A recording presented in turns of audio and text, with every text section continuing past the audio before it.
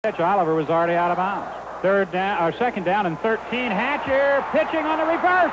Here's Campbell. He's got running room. 40, 35, 30-yard line. 25, 20, 15, 10, 5. He scores. Touchdown for Jeff Campbell. Campbell goes 40 for the touchdown. They let the penetration come through that time on Hatcher. Hatcher just let it come, and then he pitched it back to Campbell on the reverse, coming back to the near sideline, and Jeff Campbell goes 40 yards down the sideline. He was hit at the 5 and stumbled into the end zone for the touchdown. Colorado goes ahead 6-0.